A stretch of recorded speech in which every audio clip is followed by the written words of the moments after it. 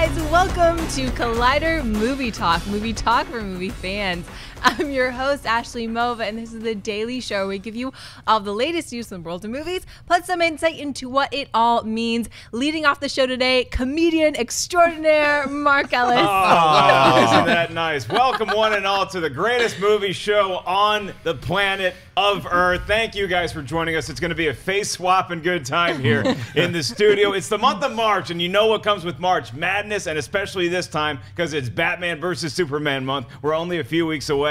Ashley, we got a lot of great stories to get to. Who's in the band? Also here, the Finstock Destroyer, John Schnepp. Beware the Ides of March, Finstock. Hey, you know what? Before every show, I try to save my creative calories and not be funny. I like to just sit here like some kind of weird robot. Whatever. Also here, Director of Development, Reverse Homegirl, Kristian Harloff. I'm not going to even get into it. I wish we had the cameras on us right before this too, because that was a fun banter. I would say a fight. There was some debate as to what our pre-show routines were and whether they cross streams or not. What's definitely not going to cross anybody's streams is the excitement we have over the new shows that we have a Collider video. And we want to let you guys know the Walking Dead recap show is back. They did it right after the Oscars, and you can check it out right now on Collider Video's YouTube channel, where you're currently hanging out. Along with that, John Schnepp and I had the privilege of doing a trailer reaction / review for the brand new Ice Age Collision Course trailer. Go watch it whenever you get a chance. You might be surprised as to how Mr. Schnepp and I feel about Collision Course. There's been a lot of Ice Age movies. This is the most recent one, and we can't wait to share with you guys. Go get those nuts, kids. Get those nuts. It just went live, so you can check out this. Ashley, come on, Ashley. Do you have any thoughts about going to get nuts? No, but I do have some news stories for you. Let's have those instead. All right, Lionsgate has officially announced the start of production and plot synopsis for their Power Rangers movie entitled Saban's Power Rangers.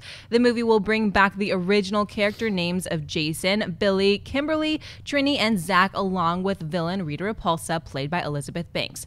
The story will follow 5 ordinary high school kids who must become something extraordinary when they learn that their small town of Angel Grove and the world is on the verge of being obliterated by an alien threat.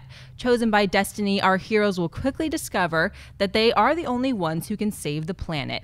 The movie will be released March 24, 2017. Mark, are you excited for a Power Rangers movie? It's kind of nope, but look, the description is what I was expecting to read when you're talking about a Power Rangers movie. My big question is, when these 5 superheroes come together in high school, do they say, hey, guys, we should all be the Power Rangers? Or do they say, hey, guys, we should all be Saban's Power Rangers? Like, is that the name that they agreed on, or is that just going to be the name on the poster and annoy the crap out of the fans? If you are a fan of Power Rangers, which I was never one growing up, this should intrigue you. I mean, look, it's going to be the origin story. We're rebooting Power Rangers for a new generation. There's going to be a lot of nostalgia for the old one, I'm sure, but it's shuttling it into a new generation. That's got to be some cause for celebration amongst Power Rangers fans, you would think. When you read the description, though, I can't help but think Fantastic Four. I mean, it sounds a lot like that, where we get another origin story of kids who have special powers. They come together to fight this really scary threat. It's coming out in March 2017, the right time to release this movie, and I'm glad we at least know what we're getting ourselves in for. Schnepp, I know you're a huge Power Rangers fan.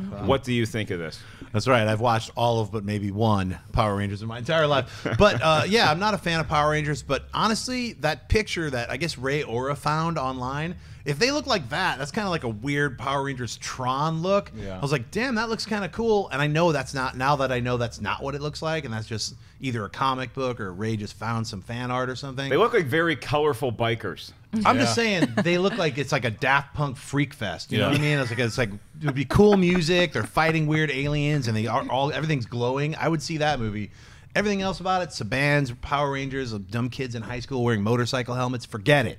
And look, I don't want it to sound like we're not excited for all of you who are excited for Power Rangers. It's just that I didn't grow up caring about them. Kristian, did you? No, I didn't, and I don't. I think I missed my generation. But I think as far as, I don't think Power Rangers fans are going to be so excited about this either. I think that a lot of Power Rangers fans, not only a lot, there were some Power Rangers fans that didn't like that. What's the dude that Power Rangers? Yeah, it was what's this guy's name?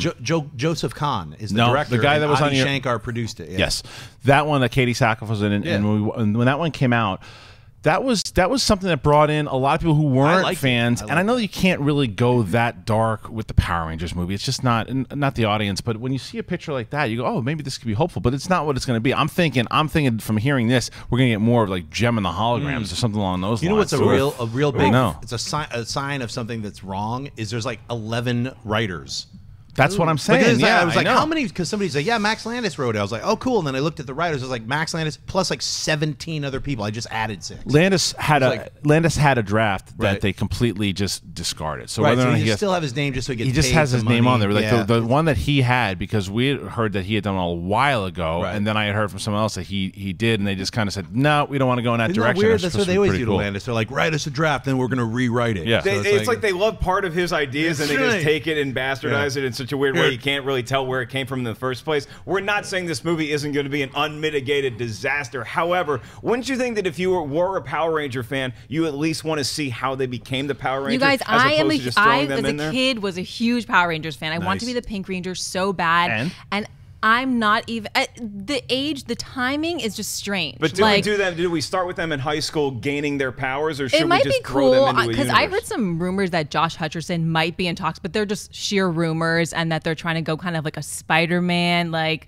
Sam Raimi kind of route with this, which sounds super cool. So if they take that route, that'd be awesome. But for me, I was a fan, like a hardcore fan growing up, and that just, it's not even piquing my interest. This picture looks cool though. It kind of depends what route they take, I guess. Yeah, I think I'm worried about it. If it goes that route, like Sam Raimi kind of Spider-Man, even with some humor, but could still fill into the camp and still be serious. Right. I think that could be fun, and who knows, could win me over.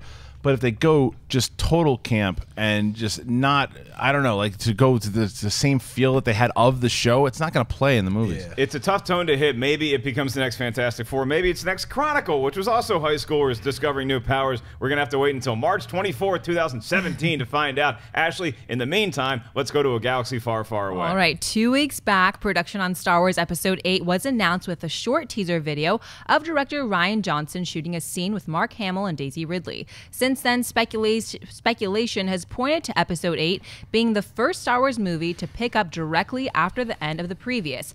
MTV caught up with Ridley on the red carpet at the Academy Awards on Sunday night, where she seemingly confirmed the idea, saying, "Me and Mark Hamill have been rehearsing a lot, and it's really amazing. When we went back to Skellig to do the opening of 8, it was so crazy doing the same scene with a different crew of people. He's amazing to rehearse with, and I'm very excited to be doing the rest of the stuff." When asked if Luke Skywalker would be involved this time, Ridley added, "It's such a good story. Seriously, Luke is so cool in this one, really." Episode 8 will debut in theaters December 15, 2017. Schnepp, do you like the idea of Episode 8 picking up directly after Episode 7? Absolutely not. I think it's horrible. No, I love it. I cannot wait. That ending was like, no, Luke didn't even get to say anything. So I'm glad that they're going to pick right up where they left it off, and I'm really excited to see the next episode, see where Johnson takes it. He's a great writer. I love all his films so far. I love Looper.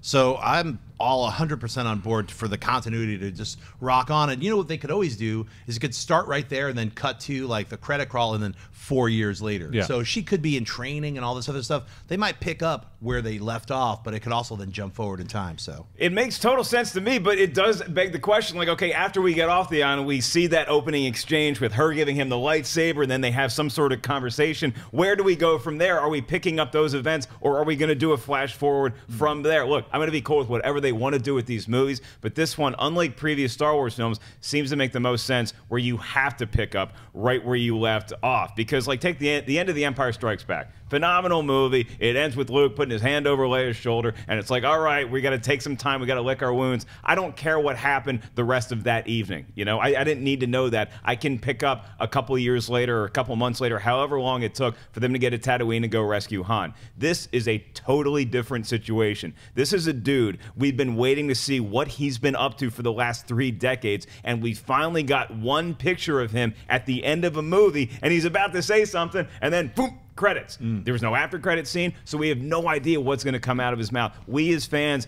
deserve to see what Luke Skywalker is like right when we meet him. We don't want to read it in a crawl text. Like, we don't want to. The worst thing Episode 8 could have done is open with the crawl text. Like, Luke and Rey have been hanging out for a while, and she's getting in really good shape. No, we need to see this from the beginning, but it's also great to see that Daisy Ridley is saying how cool Luke Skywalker is in this movie. Kristian, rumor on the internet says that you're kind of a big Star Wars fan. You read this. What were your thoughts? Well, the first thing is that when we talked about this on Jedi Council is that they went back to Skelly Michael Island a while ago. So because it's hard to film there. So they had to get permission again to film there. Back in September. Yeah, so they had to get permission to film there again. So the chances are that's when they filmed this, and Rian Johnson has been in it for that long to get both Luke and Rey together to do that scene before the movie even came out. So he had already seen that scene and to shoot it again, because that's why they were able to kind of, I guess, pick up on it. So a lot of people think that happened whenever they released that thing was about a month ago. Yeah. It didn't happen a month ago. Right. But the fact that we have never had a Star Wars movie that has been directly from one scene to another. It's always been a time lapse. I think episode 1 was like 10 years and then 3 or whatever it was. So this is nice to see it continue. I agree with you, Schnepp. I think it's very possible that if you wanted to, you could do that.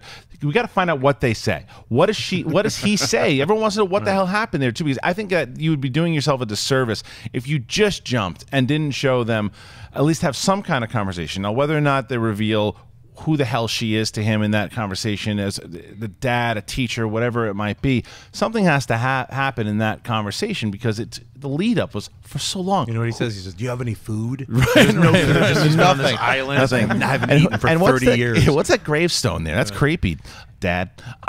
So yeah, that it's right. They've been hanging out a lot together. It could be good father-daughter bonding time. But she just starts shaving him. Oh, I'm trying.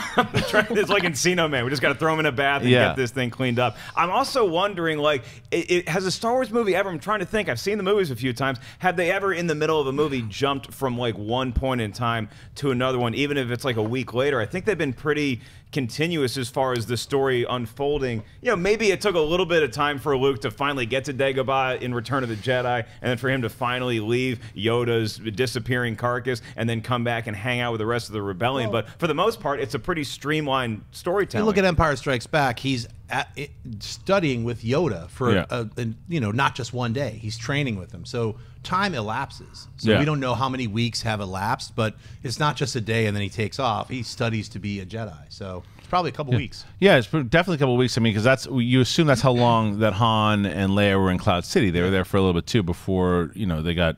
Spoiler alert! They got unless we get away anything else that happened in the original trilogy. But as far as Luke being a part of it, this is what we were talking about, and she also knows. Daisy Ridley has been very good leading up to episode 7 of what she can and cannot say. There was a reason that she was talking about Luke to MTV or whoever it was. There was a reason, because she's allowed to. Luke is going to be the heavy marketing material here. He has to be, because if you don't have him in this movie a lot and you don't tell everybody Luke is a big part of this movie, people are going to be pissed off. So for her to say he's really cool in it, great. I know you're excited about that. Christmas 2 years from now cannot come fast enough. Ashley, we're going from the galaxy to the distant past, namely ancient Egypt. Over the weekend, newly released Gods of Egypt pulled in just over $14 million at the box office on a budget of over $140 million. Ouch. With negative reviews coming from the majority, director Alex Proyas has taken to Facebook to defend his movie in a long rant aimed squarely at every critic who didn't like his film. Within the epic long post, Proyas called modern film critics less than worthless and deceased vultures pecking at the bones of a dying carcass. The Facebook post is still up for all to see at this moment. Kristian, what are your thoughts on Alex Proyas' Facebook rant against critics? Oh, totally warranted.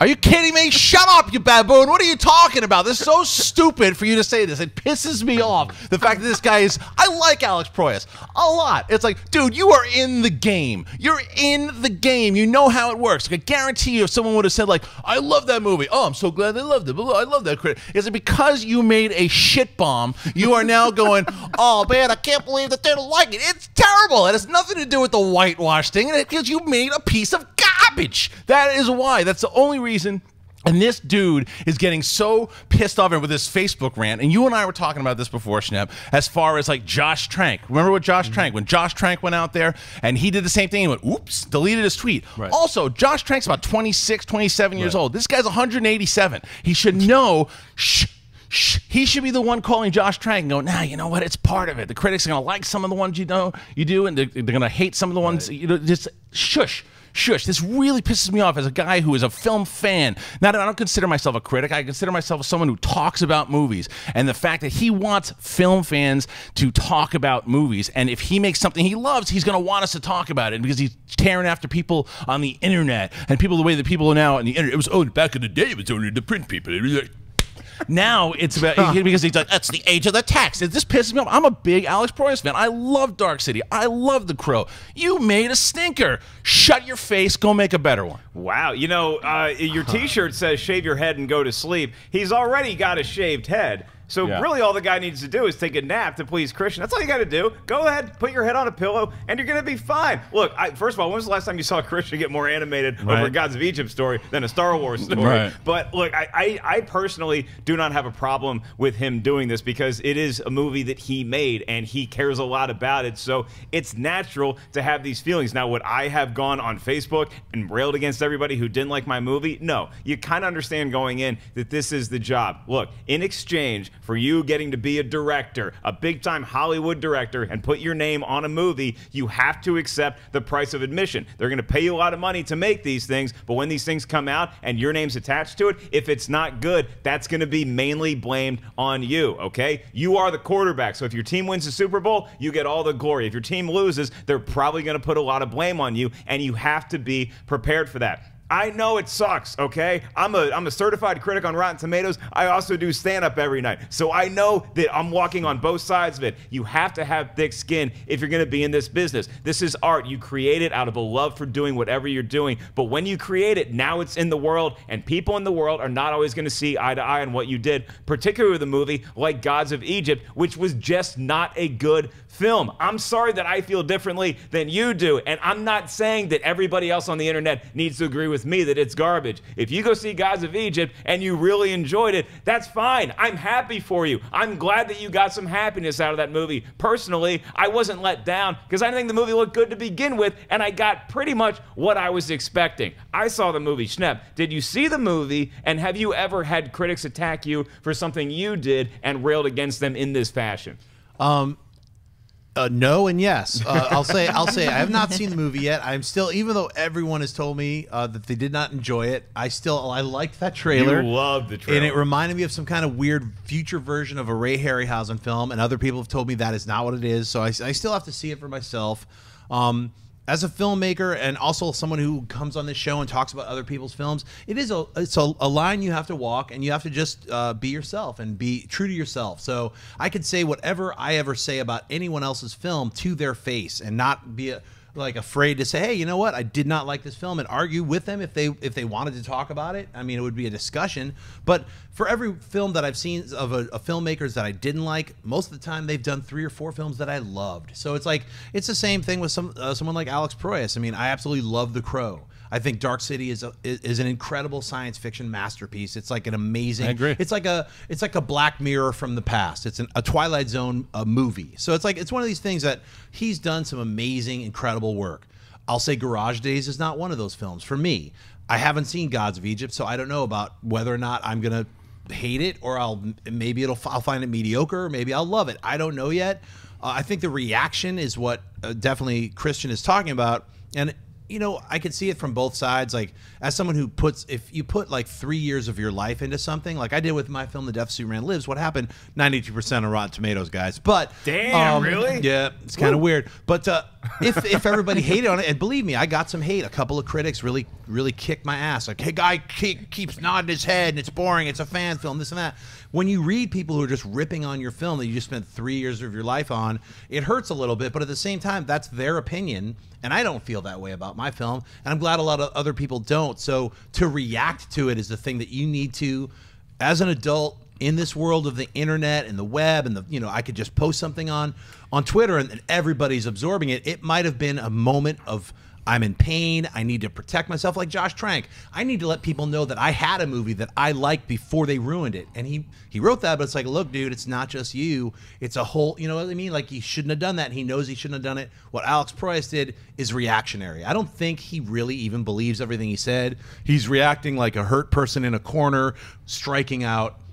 I wouldn't get that mad about it. I mean, I understand your anger, but at the same time, I feel like he's lashing out because whether or not he made a stinky film or big poop, it's like whatever. A lot of people don't like it. He's put all like 3 years of his life in. And I get that. I understand. My gripe is not the fact that he shouldn't be upset, because look, we all get comments and stuff too. People say things about you, and you go, look, we're human beings. He's a human being. Right. That he should be, like you said, he put a lot of time and effort into this thing, and he loves it. And so when you read something, that sucks. My thing is that what right does he have to then destroy other people's careers and stuff? Because he's going after people's careers. There are people out here that do what we do, and other people who are very also love Alex Proyas movies, but he's taking shots at them in their career and what they do and calling them vultures because they didn't like his movie. Boo-hoo. That's part of the game. That's like, you don't have to like what they're saying about you, and as far as being reactionary and using Josh Trank didn't go after the critics. No. He went after the guys behind it. Now, it was a different situation where Proyas started defending himself against, well, I didn't like my decisions being made, and now people are seeing not what I did. But he is basically attacking me. He's attacking Mark. He's attacking you. He's attacking everyone who reviews movies and talks about movies. That's what he's doing, and that's why I say for him to shut his face. Right, and I see what you're saying, and I think eventually he'll retract his statements and apologize and say, look, I was hurt. Right. And that's pretty much. I am a fan of Proyas. I want to say that.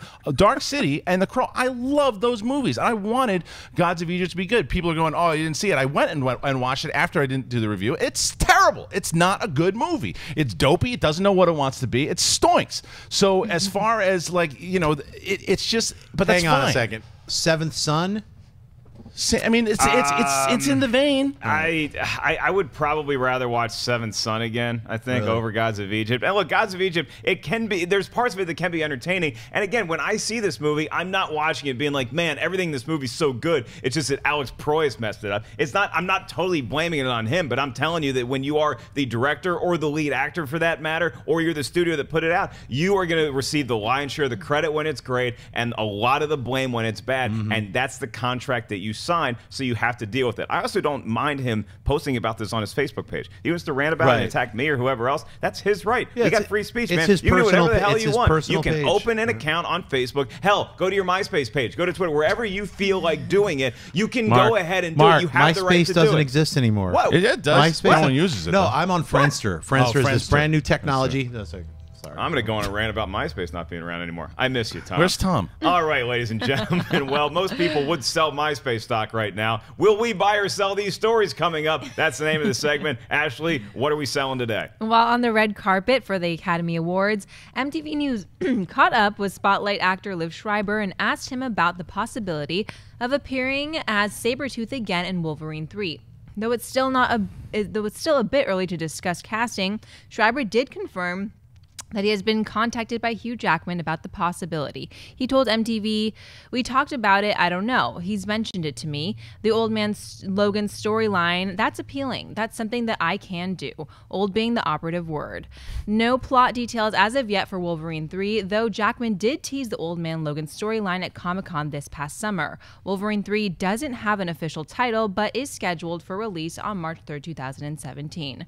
Mark, buy or sell Liev Schreiber coming back for Wolverine 3. Oh, God, I'm going to buy it, but it's a lot harder to do than I thought it would be, because I think Liev Schreiber's great. I love him as an actor, whether he's doing something where he gets to be a badass like a Ray Donovan, or when he's the more quiet or reserved like he was in Spotlight. The guy is fantastic. He's on the A-list as far as performance goes, for sure. But having him in a new Wolverine movie, it makes me very anxious, because I don't know if that means that we're going to be acknowledging that Wolverine Origins was ever a real thing, or that we're going to make Sabretooth related somehow to Wolverine. If we can get away from that stuff, Deadpool did a great job of making fun of it. If we can just take a page out of that book and say, look, we're just going to kind of retcon what happened there, and now we're going to tell the Old Man Logan story involving Sabretooth in an entirely different capacity, then yeah, I'm so excited about it. But just hearing that they're talking, it's like, how much of that, you just don't want it to be a situation. I think Hugh Jackman is smart enough to realize this, as is Fox, that we do not want to have a situation where we're just going down with a sinking ship. We're defending a movie that just was not received well. People didn't like the storylines. They didn't like how they changed the characters and the relationships from the comic book lore, which they do love. So as long as we can have the freedom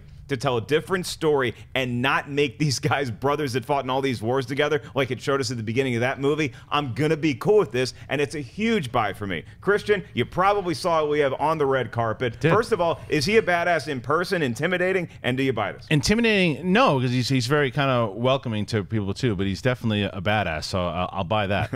As far as him being Sabretooth in the movie, I'm actually going to sell it. Yeah. The reason why I'm going to sell it also is, for me, I was a big Wolverine Sabretooth, like in the comics. That was my favorite storyline. I actually thought Tyler Mane had a better look as Sabretooth, a better look. Liev Schreiber is clearly the better actor, and I think why people liked him so much in the movies because he's such a phenomenal actor. But it wasn't the Sabretooth that I remembered from the comics. They weren't brothers in the comics. Am I right there? Were they? I'm pretty sure they might have retconned that. Maybe they retconned. I don't remember them being brothers. But the thing is, if they play with the canon here for X-Men and how it works too, because a lot of the stuff got wiped out. But Wolverine and the Sabretooth's relationship seems to be before any of that stuff got wiped out. So he would still be his brother. So they could make it work.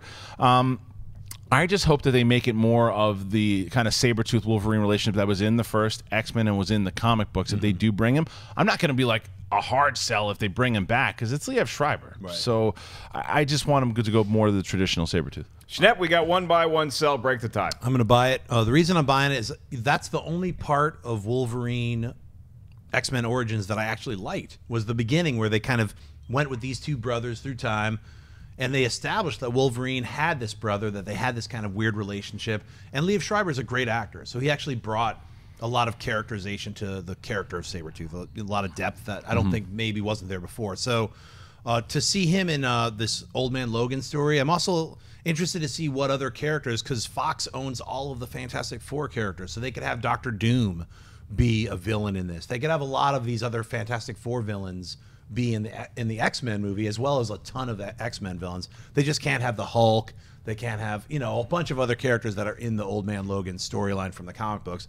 But it's a very adaptable comic book. I think, I'm excited to see them do this storyline. And just like the Wolverine sequel had nothing to do with Wolverine Origins, I think this third one is going to be enough in the future where it can kind of discard everything and just that you don't have to really touch on X-Men Origins, just that he's his brother. Well, yeah, you're right. If you just have them as brothers, I can handle that. That's not going to be the issue of the movie. My problem with that would be, is that a harbinger of other things that we're bringing back from X-Men Origins? Because I agree with you. That first 10 minutes of that movie, I was like, hey, I don't remember them being brothers, but this is so good so far. Right. I'm on board with whatever this movie wants to do. I loved Ryan Reynolds as Deadpool in the first 10 minutes. That opening action scene where they go charge that base was phenomenal. And then Wolverine got animated claws and he hangs out with a farmer, and the rest of the movie just got worse and worse and worse. As the end, we all know Deadpool did not get a chance to talk because he shut his mouth shut. Don't do any of that crap. I think we can all acknowledge this is going to be a better movie. Like Wolverine 3 is going to be a much better movie, even if they keep some of those annoying story points that fans don't like. Is this going to be the last time that we see Wolverine? Don't you think that he should have a worthy foe, whether it's Liev Schreiber or not? Do you think Sabretooth should be involved somehow in this new movie? Yeah, I think so. I'd like to see, again, it was my favorite storyline from the comics. I'd like to see it recreated. It was done pretty well in the first X-Men. The way that it panned out in Origins didn't work out, so I think he deserves another telling. Schnepp? Yeah, definitely. And I can't wait to see how they, supposedly this is Hugh Jackman's last movie. Never say never. Right. I mean, you got to think you're going to see him. Now he's going to pop up in Apocalypse, right? Will they tease a Wolverine Sabretooth thing? And the other question is, what is going to be the involvement of a Sabretooth in an Old Man Logan story? They've already proven they don't have to stick to the comic books with this stuff. So are you going to shoehorn him in there in just a cameo? Are they going to fight? Is he going to finally prove his dominance over Sabretooth? Or will they be going toe-to-toe the entire movie? We're going to have to wait a while to find out that answer, but maybe we'll get some casting news very, very soon. Okay, Ash, what's next? Many fans of George Miller have wondered about his his failed Justice League movie that almost made it to filming before being abruptly canceled before a single frame of film. And now, thanks to a tip from a casting call looking for small parts and extras on Justice League Part 1, the film's credits list none other than George Miller as a producer, alongside Batman vs. Superman producers Charles Roven and Deborah Snyder, who will also be back for Justice League.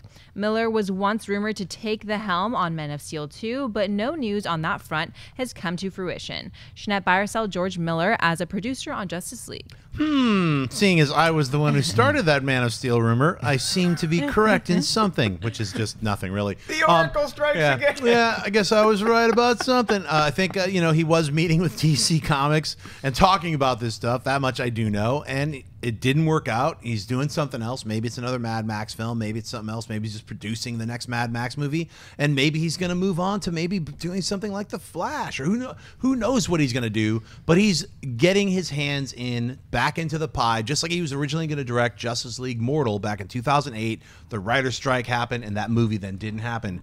He's getting his hands back into the DC universe, and just as a director, just as a producer this time. So I think it's great. I'll buy it. Kristian, getting your wallet out? Yeah, I buy it. That he's obviously. I mean, look, he's coming off of. I was talking to a bunch of people last night that hadn't even seen Mad Max, and just because of everything that it did just for the Oscars, they're like, oh, should I see Mad Max? Are you kidding me? It's one of the best movies of the year, and what he did, it's all him, man. It was all him. Obviously, he had an amazing team, but it was his vision that he was able to do that, and because he is now being a producer on the Justice League, yeah, I want to see him do something else. I think it's a good way for them to get him involved a little more. Maybe he can take some past ideas, the stuff that he worked on, if it works with the vision that they're looking for with the DC Cinematic Universe. It's great. So how could you not buy? But real quick, I wanted to hear your point. Then I wanted to talk. Oh, thanks. I wanted to ask you something about we didn't get into it, about the pre-sales with the Batman and Superman stuff too. Sure, we'll get to that right after. I forgot. I didn't buy it. Kristian, back to you. I think George, not yet. George Miller's a guy that you get excited about any project he's involved in, simply because he's George Miller and he made such a phenomenal movie this past year with Mad Max Fury Road. All the Academy Awards and all that stuff, it's cherry on top of a great dish that we all got to enjoy. It was such a visually stunning movie. I wonder if him being a producer on this, because Zack Snyder is such a visual guy anyway, it's like, will that be like a LeBron going to Miami situation where it's just more good players together, or will it be too many cooks in the kitchen that are all trying to settle on what we need for this one shot? Schnepp, as far as being a director and working with other producers and stuff, I know that the director generally has the final say, but when you bring on a George Miller, are you expecting him to help out the director, or just kind of give some ideas and then back off? It depends on what the project is. If you're producing and directing, and then you bring on other producers, they're there to help. They're there to throw some ideas at you, bounce off. Hey, what about this? What about that? And I think George Miller is that kind of guy. He's a team player. I mean, he basically storyboarded that entire Mad Max Fury Road film with Brendan McCarthy, an amazing illustrator and artist, and they basically kind of visually came up with a story. Brendan McCarthy has he gets story credit, but he visually just kind of drew out every single shot. So I think someone like George Miller, who's visually an amazing genius, you want that guy to be a producer on your film, because he'd come in and be like, hey, here's this layout. He'd be like, well, what about this shot? Did you think about adding that? You'd be like, thank you. So I think it's a great idea. And now for breaking news, we go to the director of development, Kristian Harloff. I was just wondering if you guys had any thoughts on the pre-sales, because the pre-sales went for Batman v Superman. We didn't talk about it at all. Right. So I think that they're projecting it to do 140 opening weekend. Do you think that it's you? Look, you're Nostradamus here. Are you going over 200? Over 200. Yeah. So I am not going to doubt you anymore. I wouldn't have gone that. I'm still. I'd probably be wrong going against Schnepp here, but I think it's going to do about 170. This year proved, or last year, I guess, now proved that we really don't know what we're measuring anymore when it comes to pre-sales. I mean, I don't know what the pre-sales were for Jurassic World. We certainly know that they were record numbers for The Force Awakens. We saw how that turned out as well. Did anybody know before Fast and Furious came out, or Furious 7, whatever the hell that movie was called, that it was going to do that well? Not just repeat business, but that opening weekend number. So look, it's great. I'm happy that they're already projecting a number that high. I think that's only going to pick up, and you know, you would hope that a movie picks up momentum going into it, whether it's Gods of Egypt or Batman versus Superman. You want people excited about the product that's about to hit theaters. So I think once we get Batman versus Superman, the true fever is going to set in that week, and people buzzing about it. So maybe it's going to go well above that projected number. I bet 200 million right on the nose. I think it's going to be just perfect. It's really. I'm looking at the live chat. And people are throwing in their predictions. It's ranging between about 160. Some people have 220. The reason why I think it's going to be a little harder to hit the 200. So it's 2.5 hours long. That's a long movie. I was going to throw that in too. The runtime limits the amount of movies that you can have per day, so that could actually hurt it a little bit as far as being able to get over that 200 million mark. By the way, I was correct with Furious 7. I predicted over 150 million. No, I don't believe that ever happened. Someone needs to find go that. back and watch the movie. I know you hit. You definitely hit Deadpool and you hit Force Awakens. And Furious 7 sure. I did as well. Well, and Guardians. By the way, whatever. It's just a couple movies. We'll see. But this one, you might. It's not even a big deal, guys. The 2.5 hour might hurt your streak here, though. I completely agree. I think it'll do 200 just because of word of mouth. Yeah. And every single, it's just selling out everywhere. You know what's going to be really exciting 125, is 210, the day that we come on this show and we get to do the opening this week segment brought to you by our friends at AMC Theatres about Batman versus Superman. However, that is not this week, although we are at that segment. It's opening this week, brought to you by our friends at AMC Theatres. Ashley, what's coming out? Well, opening this weekend is London Has Fallen, directed by Babak Najafi. The sequel to Olympus Has Fallen. The story is about the death of the British Prime Minister, which gathers the world's most powerful leaders in London to pay their respects. Without warning, terrorists unleash a devastating attack that leaves the city in chaos and ruins. Secret Service agent Mike Banning, played by Gerard Butler, springs into action to bring U.S. President Benjamin Asher, played by Aaron Eckhart, to safety. When Asher falls into the hands of the sinister organization, it's up to Banning to save his commander-in-chief from a horrible fate. You know, Kristian, I don't know what the pre-numbers for the box office are for London Has Fallen, but I know that if you put that on the poster and you put prepare for bloody hell, you're getting Mark Ellis's dollar opening weekend. This looks like such a silly, ridiculous, but fun action movie premise. My big question is going to be, look, so now President Asher has been taken, not once, but twice, he's been taken captive somewhere. How do you run for re-election if you've been kidnapped? How do you tell people I'm going to be a great leader of the free world if you've been kidnapped twice? Gerard Butler, you got your hands full with this one, but I'm looking forward to this. Kristian? I am also looking forward to it. Look, this is the first one. Olympus Has Fallen was the best Die Hard sequel we got since Die Hard with a Vengeance. Since Under Siege. Yeah, Die Hard with a Vengeance. That was the best. I mean, it felt like a Die Hard movie. Like, I haven't felt that with actual Die Hard in a very long time. Was it over the top? Was it silly? But it was violent. It had that rated R feel, as where White House Down, I think, failed on that aspect. Olympus Has Fallen, for me, delivered. I know some people felt the opposite, but this is a movie I just want to go back and feel like I'm watching a 1980s action movie. This is the type of movie I want to see Gerard Butler doing. I'm excited to see that, and also very excited because Angela Bassett, we're getting her in studio, and I'm going to be interviewing her, and we'll air that on Thursday during Movie Talk. So I'm very, very interested to see this movie. I'm going to see it tonight with yourself. I might be having a special guest pop into our Schmoes review that you guys will be very excited about. Maybe, maybe not. Who knows? But it's going to be fun. Is it going to be Angela Bassett? Just watch. That'd be pretty exciting. See, I can't give London Has Fallen the credibility of being like, it's a Die Hard knockoff. In no way is it anywhere close to the first three Die Hards. So I'd say when I saw Olympus Has Fallen, it was kind of like seeing another Under Siege movie, except a good one, not Under Siege 2. It's a funny movie. When I saw White House Down, that was like another Naked Gun movie. I thought that was ridiculous, and it was just too bad and over the top, and it came out a few months after Olympus Has Fallen. That hasn't helped it out. Schnepp, you've been to London before. You enjoy their company. Do you want to see the movie about that place? I don't want to see it falling. I'll wait for the third movie, Earth Has Fallen, and then like it's Gerard Butler, Roland Emmerich is going to direct it. A bunch of spaceships show up and like shadows on the planet. The squirrels yeah. from Ice Age? Squirrels getting some nuts. Did you see the first one? I have not seen Olympus Has Fallen, so maybe should I wait for the trilogy Earth Has Fallen, or should I see London Has Fallen? You guys will tell me tomorrow. See Olympus Has Fallen, like because the thing is, if you don't like Olympus Has Fallen, you're definitely not going to like this. But I think I was just shocked because I was expecting a complete and utter stinker, and found it was really graphic, like a violent movie, but in it was like an 80s action. It felt like an 80s throwback action film. I'll definitely check out Olympus Has Fallen. Those two posters are freaking me out because it's like Zootopia has fallen. It's like you see the top view of the exploding building and you see all these animals running on the streets? Are they combined? Is it something together? All I know is that it's going to be a damn good day at the movies for me because I see Zootopia this afternoon. Then I get to go see London Has Fallen tonight. You guys will get both those reviews on the Schmoes channel coming very, very soon. As of right now, it's time for mailbag. If you want to get your email read on air by the lovely Ashley or maybe even the ugly me, we will do that for you if you email us at collidervideo@gmail.com. And before we get to that, we also want to remind you guys at the end of this here show, we're going to take some of your live Twitter questions. You want to tweet us, get your tweet read on air, and have us answer it. It's going to be at Collider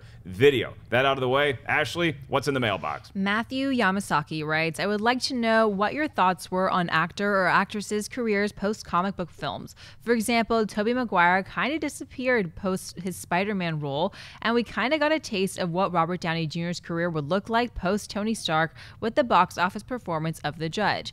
Do actors like Christian Bale or Andrew Garfield still have a fighting chance now that they're both done with Batman and Spider-Man? Thanks for taking my question, and keep up the great work. I don't know, man. I don't know if Christian Bale's got a shot in hell of being relevant ever again. Yeah, I'm really worried about him. I mean, Alfred. Yeah, he was just nominated for an Academy Award, so I think he's doing okay. I understand the spirit of the question, though, is like once you are a superhero, how do you rebuild your career or go into different projects and stay relevant in Hollywood? But you know what? If you were already a superhero, especially one on the level of 3 Batman movies or 3, let's split hairs and say 2.5 good Spider-Man movies, then I don't know where you go from there other than just do other things. Like Christian Bale, he's not Batman anymore, but he's in an Oscar-nominated movie. Tobey Maguire is doing smaller films again. I know a lot of people didn't see Pawn Sacrifice, but he's phenomenal as Bobby Fischer in that movie. So you look at those two actors in particular. The big one for me is going to be where does Robert Downey Jr. go after he's done playing Iron Man? Because look, The Judge, it's not really a movie that's going to crush at the box office, so I'm not going to judge his clout based on one movie that he did in between Marvel films. I think Robert Downey Jr. has a fantastic career post-Marvel ahead of him, and I'm excited to see what he does. Downey had, see, the thing with Downey is that Downey, remember, Downey was almost the George Clooney role in Gravity. Downey was almost in Spotlight. Downey has had a lot of opportunities to be in different movies, but just has chosen not to do them. For what reason, we don't know. But he's had a chance to kind of go past the Tony Stark thing, but the problem is getting past that Tony Stark image at this point. Right. There are other actors that have gone through that. Look, the late Christopher Reeve had a problem after Superman, but then you look at someone like Michael Keaton. Michael Keaton had a problem after Batman, right? And going through a lot of, we were talking about this yesterday, had like tried to do some of these serious roles, didn't really work. He took a break, came back, and now he's crushing. It's a long break. It's a long break. I'm just saying it can happen. And then you look at someone like Bale and Garfield. Bale is just one of those talents that he's going to survive anything. The guy's already nominated for an Oscar this year. Andrew Garfield, young enough that also was Spider-Man, and the Spider-Man movies weren't as beloved as the Tobey Maguire ones were because it was like, okay, yeah, and he followed Tobey Maguire, so he wasn't Spider-Man to everybody. Right. He was the Facebook guy also, and now he's going to do Scorsese movies. He's going to be totally fine. But there are people that fall into it and can't get out of it, and there's other guys like the two that were brought up that are going to be fine. Schnepp, you know, Billy Zane was never the same after starring in The Phantom. What do you think about most actors after they leave their superhero tights? Well, all I can say is, can we go back to that image? Can you make that image full screen for a second? That wistful, ghost-like apparition of characters long gone. Can you make that full screen for a minute? It's like Force Ghost. It's right back there. You don't have that ability? Oh, man. Anyway. What the hell is this? I had a great bit that I was about to do that's been Alex ruined by Proyas technology. Anyway, those guys are going to forever be known as Spider-Man and Batman. Cut to 10, 15 years from now, a lot of the movies that they're doing that we currently see will kind of fall away, and these kind of iconic roles that really made a big impression, they'll always be known for that. Just like Michael Keaton is Batman, so is Christian Bale. He's Batman. I mean, even to a lesser degree, Val Kilmer and George Clooney are Batman, and so is Adam West. So you have a ton of Batmans, Jokers.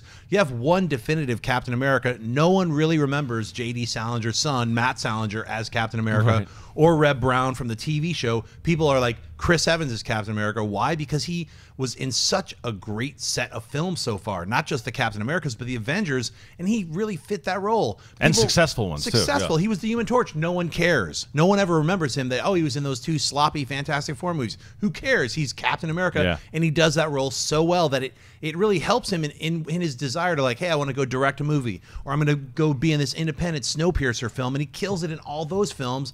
because he's a good actor. Yeah, so. it helps. But the thing is, I think I think it's the fear as well too, because that movie that he did, albeit a small film, people weren't rushing out to see that because Captain America directed it too. It was a passion project of his too. It was a limited release. But we don't know, and critics actually panned it.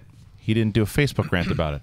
But afterwards, it was a matter of, is he going to get back on the horse, do new things? Like you said, Snowpiercer, these other things too. He's a guy that's going to be around for a bit as well too. But people will say, Captain America getting stereotyped is one thing, being able to survive it is another. But I think in the current climate of superhero movies, with the advent of all these team-ups and so many superheroes in one movie, it only helps the actor, because there's so many people that are now playing superheroes that you're not going to identify them anymore like you did Christopher Reeve as Superman, or even Michael Keaton as Batman. It's like Ben Affleck's playing Batman. We're not just going to know him for playing Batman anymore.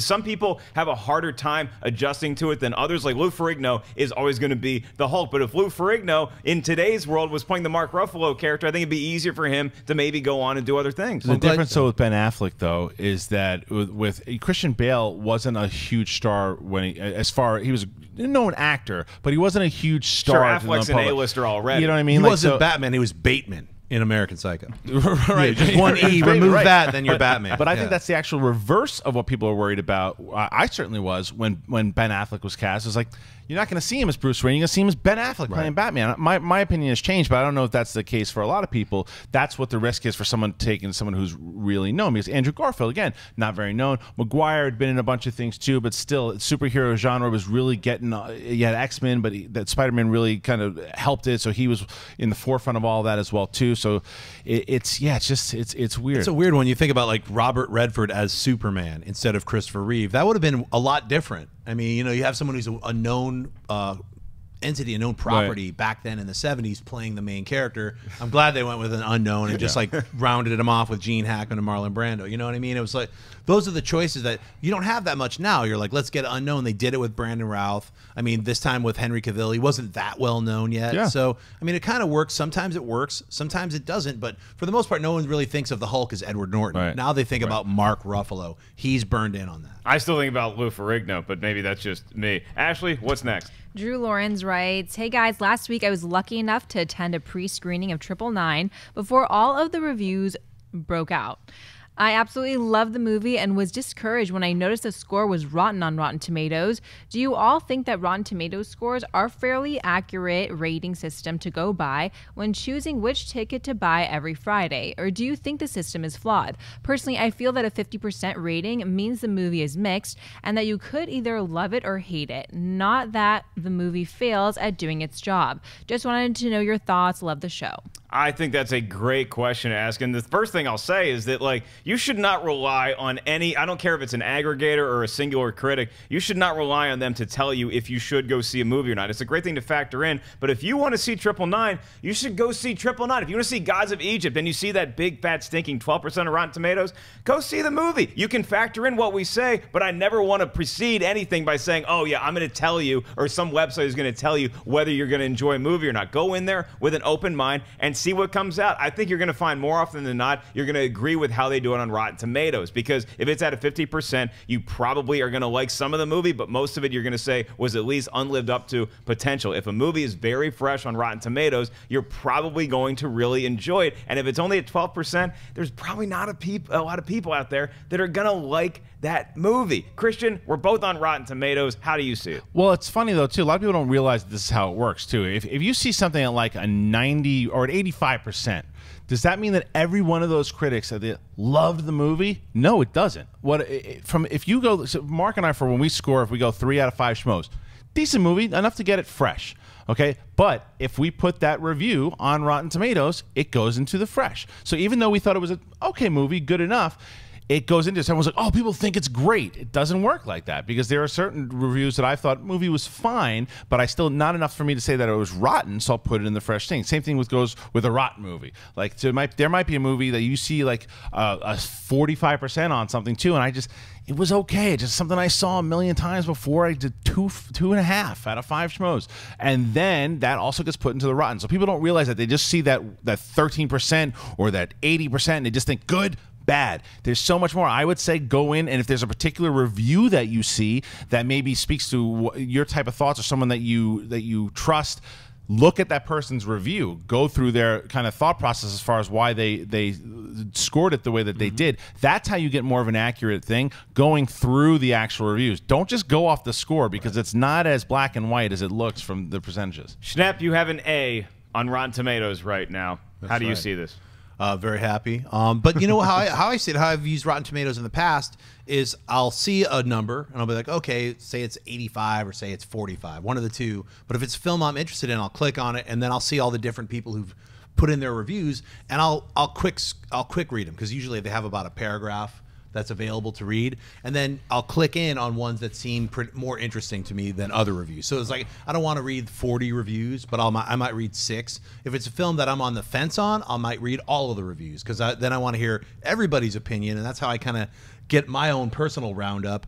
I never look at audience exit polls. That to me is like, you know, some people would love a film that I might hate. So I kind of know going into a film what I'm expecting. Even if somebody says, oh, that movie is horrible, I'm like, look, but I'm going to see it because it has these elements, or it has this actor, or it's directed by this person. So that's the reason I go to film. So it's different for everybody. Yeah, I mean, I do love that you just go into like a movie, and you know the Rotten Tomatoes score. I don't like reading other reviews before I see a movie. Luckily, I usually get to see them before they're released, so I have that advantage. But if I go in and I catch a Rotten Tomatoes score out of the corner of my eye, it's not gonna affect how I feel about the movie. But it's like, oh, okay, most people are leaning this way. I wonder if I'm gonna be different. But I'm always gonna tell you, I'm gonna shoot you straight. Did you have another thing to add for Rotten Tomatoes, Kristian? No, I did not. Then we're on to live Twitter, ladies and gentlemen. The live Twitter questions are upon us. You guys tweeted in your questions. Ashley has been kind of like the Rotten Tomatoes. She's been aggregating the Twitter, and now we have some queries.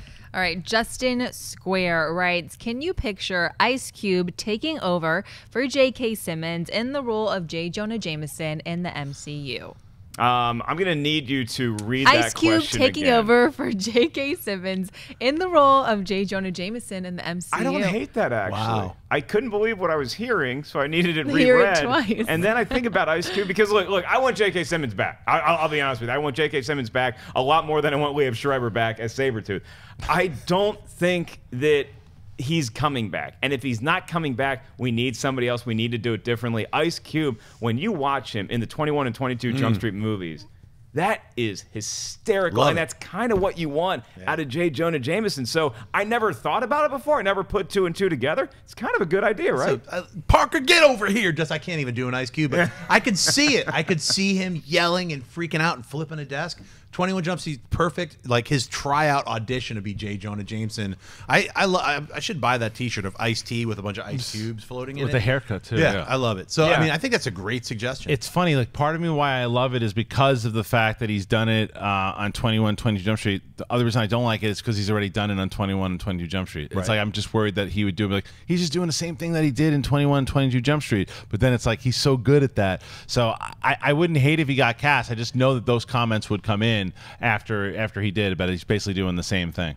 All right, Ashley, what's up? Alexander Burton writes, with all of the films coming out on Netflix and none coming out into theaters, is Adam Sandler's non-Netflix movie career over? I'm not going to weep for Adam Sandler. I mean, the dude's making bank no matter what he does. I don't know. The next project that he does that's on Netflix has got to be something where he's collaborating with somebody else. It's going to be hard for Adam Sandler to open a movie. But look, Western comedies, it's tough to buy into a Western comedy in general, whether it's The Ridiculous Six or Lightning Jack or whatever else you have since Blazing Saddles set the bar so incredibly high. You just can't surpass it. So if he does do another Netflix movie, he'll probably, like he did in Ridiculous Six, recruit a lot of his friends, but it's got to be more of a mainstream premise, I think, to get the audience.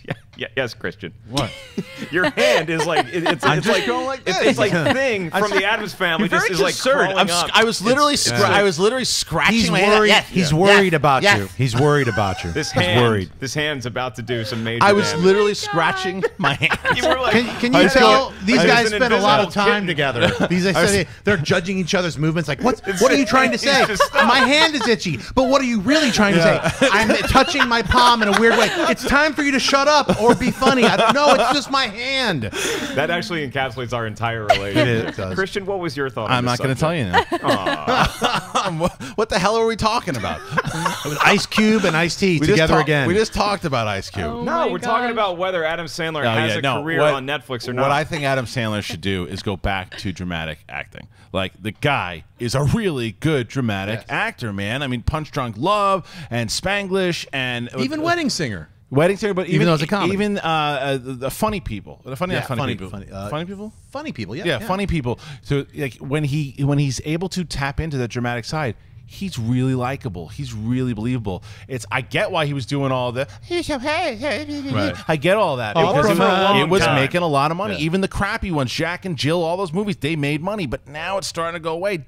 Dude, get back into dramatic acting. You're good at it. There are a lot of people, comedic actors, that would die to do what he does. He's really good. So I'd like to see him, if he's going to do a Netflix movie or a Netflix series, do something on like cast Adam Sandler in like a Netflix series. That's the way for him to get out of that hole. Yeah, Pixels would scare me. That performance at the box office is like, dude, you better do Grown Ups 3 or come in with a great premise, or just do a smaller movie, not as tiny and as poorly reviewed as The Cobbler ended up being, but something in that vein is what I would say. Now, is that something that you would want to see Adam Sandler do? I know everyone's like, hey, I agree with you. Punch Drunk Love was great, but you need a great script and you need a great director before you can get that performance just out do of dramatic That's to what do I'm saying. dramatic. Before you can Right, get right. that performance out of Adam Sandler, his basic go-to is to go hang out with his buddies and make a silly film that's fun for them to make. And if the audience likes it, who cares? It's like they're making something that's fun for them to make, and that's kind of what I get from most of his films. So will he push himself to have outside people like, I want to do a Netflix series,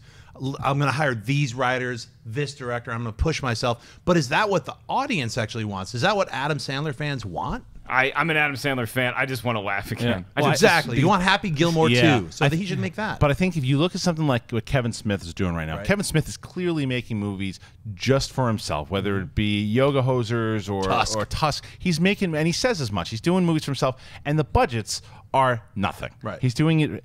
Adam Sandler is making those movies with his friends with huge budgets. Right. So that is going to get pricey if they're not making But money. I don't think they're for himself anymore. I think that they're trying to appeal to a mass audience. Right. It's just so hard to do that if you don't care about it anymore. Well, yeah, So- Ridiculous Six falls into the idiocracy audience, so there is an audience there. So I mean, unfortunately, you don't really want those people to be. That's like, let's make a funnier film, is what I'd say. Yeah. All right. So Ashley, we're going to do one more. What question has Twitter one handed more. us? All right. Marcus Howard writes, has studio interference with a project ever made a movie better? If not, why do they still continue to do it?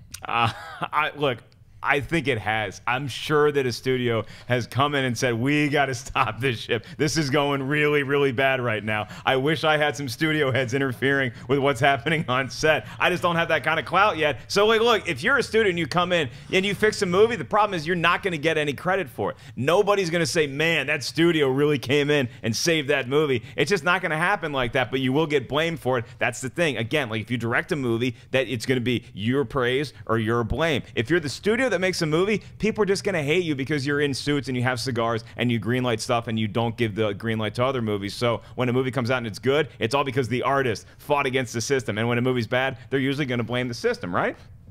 Well, sometimes in certain cases, yes, certain cases, no. I mean, check out any article you've ever read from any director who's made a film with Harvey Weinstein. You've heard horror stories because he basically manhandles the film, takes it away, and re-edits it. So that's kind of what he does. So if you get in bed with Harvey Weinstein and you're not Quentin Tarantino, your film is not going to be your film when you're done with it. And you either accept that or you don't, because that's those rules of the game. It's a certain thing when you sign on to do a production with anybody, you got to know who you're playing with. And it's like there's certain, team members or production companies where you're like, look, we're all working on this together. I'm making a film, but I know in the end run I'm making a film for this mass audience. So I'm gonna trust the producers or the company that I'm working for to come in and like make suggestions to change certain things. If you're making your own independent film that you wrote, you produced, you're directing, it's your vision, try to make it yourself as much as possible and keep everyone else's hands out of the pocket, because that way it stays true to exactly what you're trying to do. If you're making a production, like I'm sure Zootopia had a lot of producers involved and they were making it for a mass audience. So that's what happens is like, hey, what if we added this scene? Somebody else maybe, what about sloths? It's a team effort. So that's how I look at it, from the writer to the producer to the director to the actual company itself, is a team effort. Harloff, you trust the fat cats? Listen, Make no mistake about it. Every studio film has studio people involved. It is the way that it works. Working at Warner Brothers for about 3 years, it is constant. Now, the thing is, it's when you hear about it. When it goes wrong and someone is complaining about it, that's when we go, leave them alone, studio. And there are certainly those times, in those cases, it happens a lot.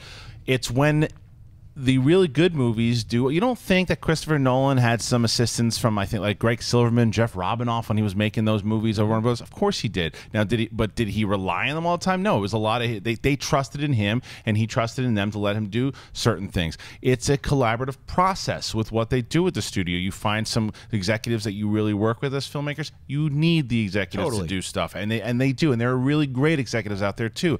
And you look at somebody like when J.J. Abrams comes out, who's one of the first people that he thanks. He thanks Alan Horn. You know, he thanks Bob Iger, because those are people who are working right now. And the movie was successful. It's when things start to go being a disaster and things, then everyone starts pointing fingers, and we as fans, when we hear the negative, we go, leave our favorite people alone, because we don't know the suits, we don't know their names, we don't care about them, because we care about the people that we're watching and that are making the things we love. Yeah, Disney, not a bad example of a studio that will definitely have say in it, but they kind of let the artist be the artist. By converse, 1977, Fox is like, we can't give George Lucas an unlimited amount of money here, so we're only going to give you this amount of money, go make a movie. That ended up working out okay too. All right, so if you're a studio, collaborate, don't dominate. That's going to do it for us here on Movie Talk. I want to thank, first of all, the gentlemen at the very handsy gentlemen that are sitting next to me. Schnepp, what do you got? Where can people find you? You guys can follow me on Twitter and Instagram, just at John Schnepp. Watch Heroes today, Collider Heroes. It's going to be on around 5 o'clock. We're going to talk about a whole bunch of sweaty news. Speaking of sweaty, I got a brand new documentary. It's called Sweaties Unite: Rise of the Uber Nerd. You can go to Kickstarter right now and help me make this documentary. It's about comic book movies and comic books. Check it out. Going to skip right over Kristian and go to Ashley. Where can the kids find you? Kristian George Harloff, my dear friend, who's got very, very huge hands and had 3 quesalupes this morning for breakfast. Where can the kids find you? The hell are you talking about, man? You can find me at Kristian Harloff, Twitter, Instagram. I'm doing a lot of Facebook Live. If you want to go over there, check that out. You can check out me and this knucklehead on Schmoes Know, where we do a bunch of reviews. We'd love to have you guys over there too, because we're bringing back the live show very, very soon from the Collider Studios. And the Schmoedown movie trivia contest is a-coming. You got Schnepp versus Finstock, John Campea versus Dan Murrell. A lot of great matches. They're coming up very soon. We're hoping to air the first one at the end of March. We also want to hear from you guys. Tweet me out. Do it here. Who do you want to see compete in the movie space?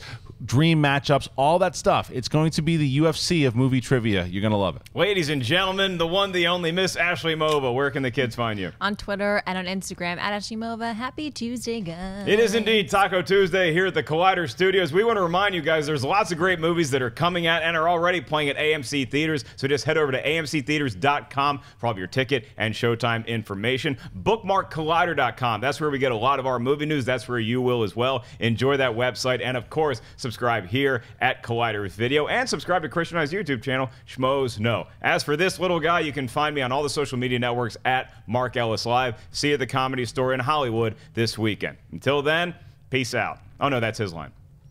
Hey guys, if you like this video, click the thumbs up button. Also, make sure you subscribe to our YouTube channel. It'll help you stay up to date with everything we've got going on here at Collider.